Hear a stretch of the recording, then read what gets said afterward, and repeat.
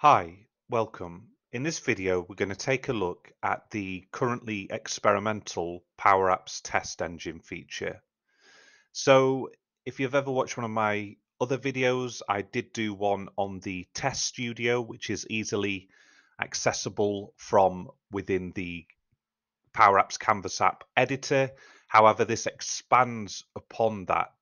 So I just wanted to do a video and we'll kick the tires, so to speak, and see what it's all about. Okay, so we're going to walk through this step by step. And as we can see here, as per the documentation, which I'll put links to in the description of this video, we've got a prerequisite of .NET Core 6.0 SDK. I didn't personally have to do step 2, but it's worth being mindful of. And step 3, make sure PowerShell is installed.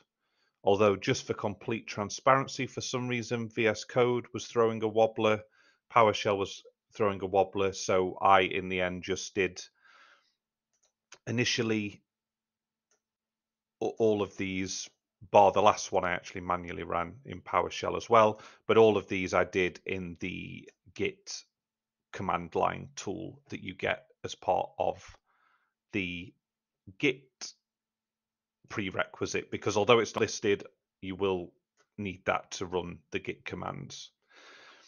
So to that point, so I'm working off of a 64-bit Windows-based system, so I just installed the package via this x64 alongside the Windows link. For the Git, I just went for the 64-bit Git for Windows setup. And then that took us to the point of executing these sequentially. So first we're going to clone a local copy of this repository. We're then going to change into the directory of our local version of the repository, and then we're going to build the tool that we get as part of that open source repository. And finally, as it suggests here, install browsers required by Playwright. Playwright is, I believe, the browser extension that's going to allow you to carry out these tests. So in our example, we did replace this net dash version with net 6.0. Next, we've come into one of our Power Platform environments. We've gone to Solutions. We've gone to Import Solution, Browse. We're going to browse to, again, the repository that we've just cloned. We've gone into Samples. We've gone into Basic Gallery, and we're going to import this solution. Click Import, and we'll just wait for this to finish importing. Okay, so following along with this, we've import a sample solution, which is what we've just done. We're now going to set up the config file. However, it does make a point of saying that you could do the command line when executing the app.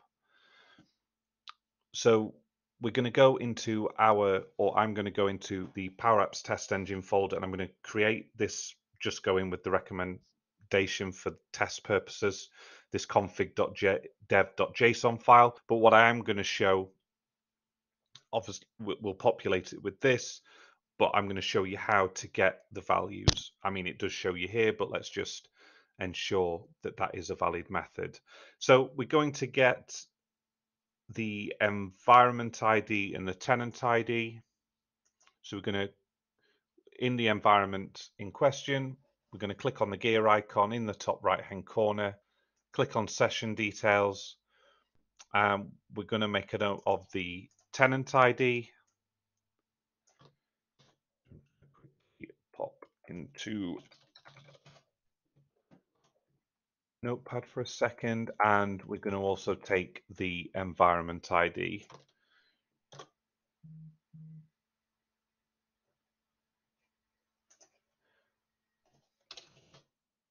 Next, we're going to cover off the other parts. So for the test plan file, again, I'm just going to go with this example. And for the output directory, path to folder where test output results will be placed. So I may also use a similar location. So if you actually go to the local directory, you're going to go into the SRC, so short for source folder. You're going to then go into the Power Apps test engine folder. In there, there'll already be a config.json file. So all I did was copy, paste, rename it to be config.dev.json, and then removed some of the additional properties that it had above and beyond the 4 that are shown here. We've then pasted in the environment ID and the tenant ID, which we took from here. And then in terms of the test plan file location, again, within SRC Power Apps test engine folder, we referenced the location to that, although bear with me, that's the config.dev.json file, isn't it? So sorry, we come back a step and we're in the Power Apps -test engine. And from there, we've clicked into the samples folder.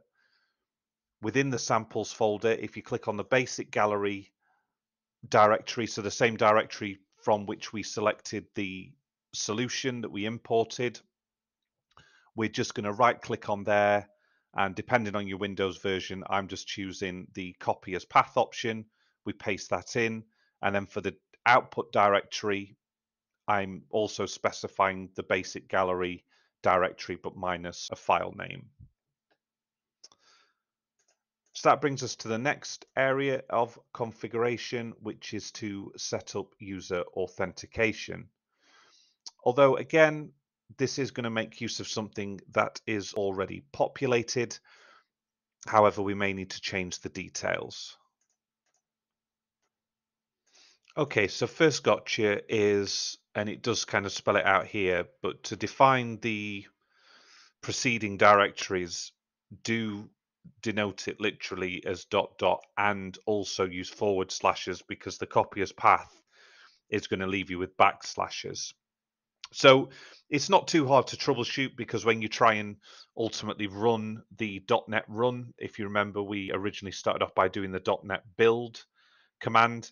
It will spell it out to you and say things like invalid escape characters, and you can go back into your config.dev.json file and correct it, save it, and then do the .NET run again.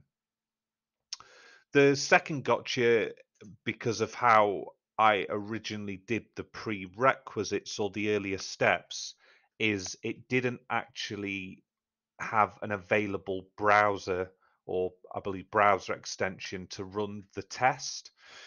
Again, it did spell it out. It just said, looks like Playwright was just installed or updated. Please run the following command to download new browsers. And so the best advice I can recommend for that is from the command line again. In your local repository version, if you go into the Power Apps test engine folder, bin folder, debug, net 6.0, again, the earlier step should have covered this off. Locate your and copy the path to the playwright.ps1 file, and then from the command line with PowerShell, run that. But at the end of the .ps1, do space install. That's going to go through, do an installation. So the next time, if I now run .NET run, although I'm expecting at this point it to fail at the authentication stage, it should at least be able to run. So here I can see things like browser setup finish, browser context created, test infrastructure setup finished, successfully navigated to target URL, but then we've got error, user email cannot be null. So perfect. So we're back to the authentication stage. Not to tease you, because I will show this in the follow-up video, and it's just because I'm purely sharing this recording session with my one browser window. But in terms of the authentication, it does mention in the documentation that this doesn't work with multi-factor authentication. So once I'd populated in PowerShell and specified a user one email,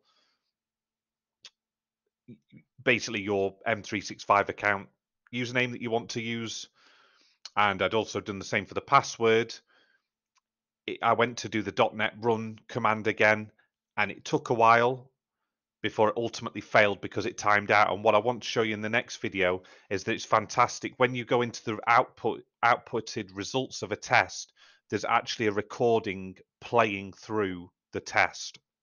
So when I went to watch it, you got as far as entering the username, entering the password, but because MFA was enabled against the account, it was just stuck at the wanting an authenticator code point. Okay, I'm going to leave the video there because it's taken a while for the fact that I've disabled MFA to kick in. Just a gotcha, if you've got your own test environment, obviously MFA is good. Don't do this. You would, in a real situation, you would create an account and make it exempt purely for test purposes. However, this is experimental as well, so again, not really for production use. But I'm confident that it's because of the MFA, which I'm going to stop this video and I'll do another immediately. I'll immediately do a part 2 to show you the other bits, because you've probably been a few bits where you've not actually seen the outputs and kind of gone, is he just making this up? So I'll leave it there and I'll catch you in